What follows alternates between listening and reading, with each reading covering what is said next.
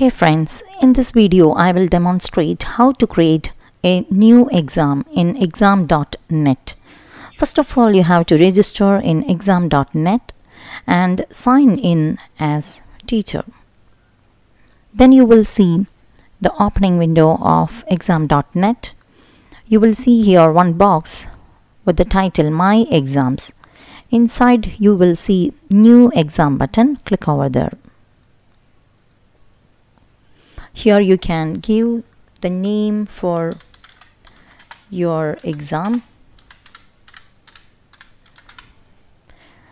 Then here you can upload your question paper which is in the PDF file, or you can write exam questions, or you can paste the question paper from Microsoft Word.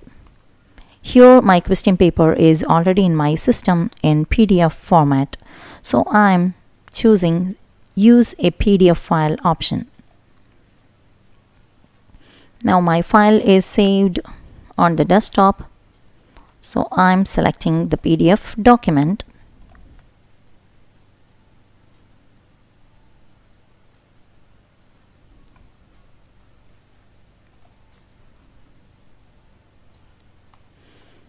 Okay, now the question paper is in the PDF format. It is uploaded. Now we have to set the other informations which are available. Here we have to give the students information that the students have to provide before starting the exam. So generally here I'm choosing first name and last name.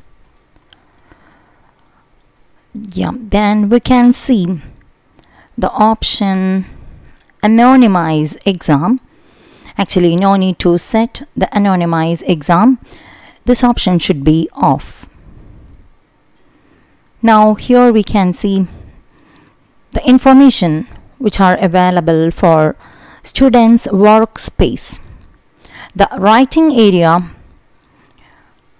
it should be on, okay? Then only the students can type their answers. Then there is another option, spell check. No need to give access to spell check for the students, as definitely they should know the spellings. Now here we can see the option scan handwritten solutions with a mobile phone. If your exam has some questions which allows the students to write the answers on a paper, so we have to give the student the ability or access to scan the handwritten solutions with the help of their mobile phone and QR code scanning app.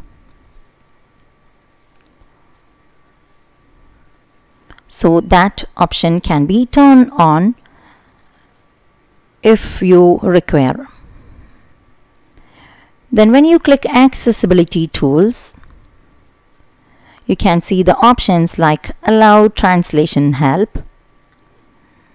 It just gives access to translation help for single words or many languages. For my case, I'm making it turn off.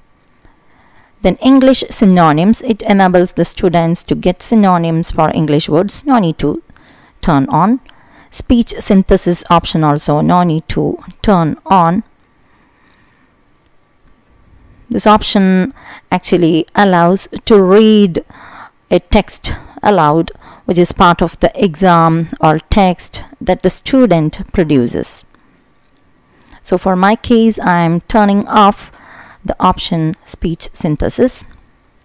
If you have any additional PDF documents, you can upload those documents by clicking add PDF document. For my case, I don't have any other extra PDF documents. Then if you have any audio files to upload which are related to your exam, you can upload your audio files from your system with the option audio files. Then when you are clicking subject tools, you can see some features which are helpful for the students. There is one option, drawing tool. It gives the students a tool to draw pictures which can be attached to their solutions workspace. So this option, you can turn it on.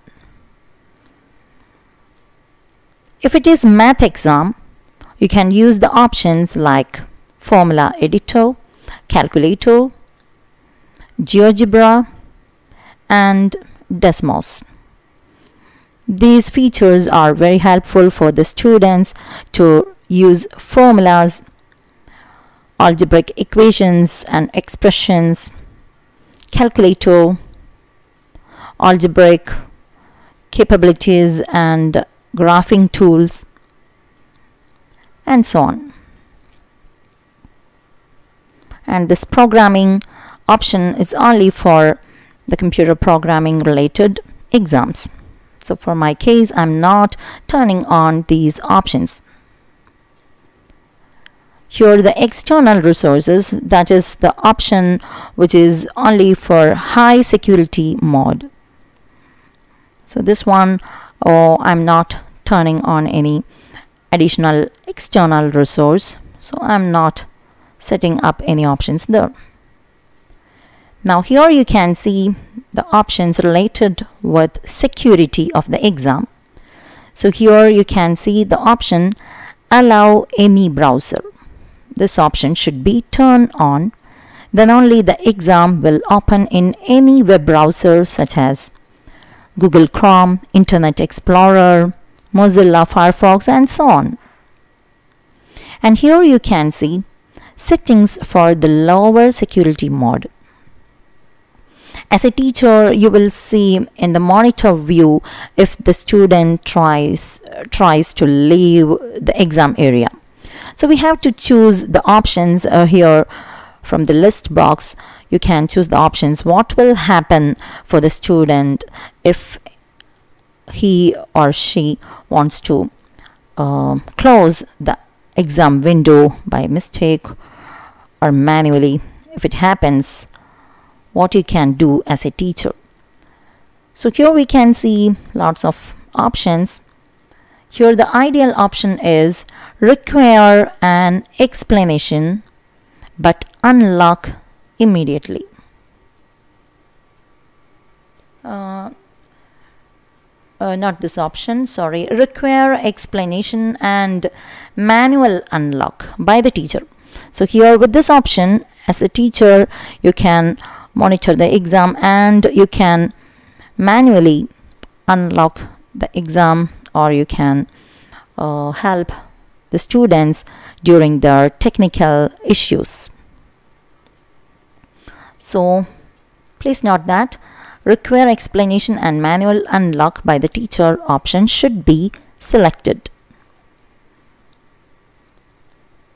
After setting all these options for our exam, you can click create the exam. Now our online exam is creating, and here you can see the message a new exam has been created.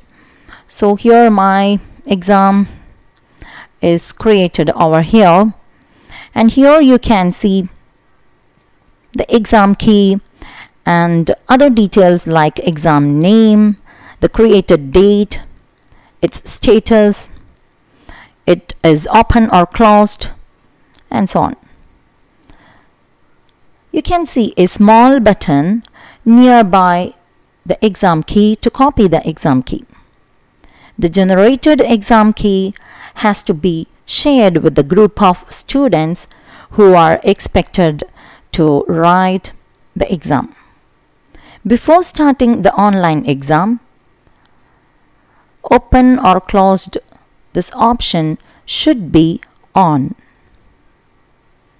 There will be confirm message window. There you have to click open. Then only the exam will be opened and activated for the students. This is the end of this video. Thanks for watching this video. Please subscribe to this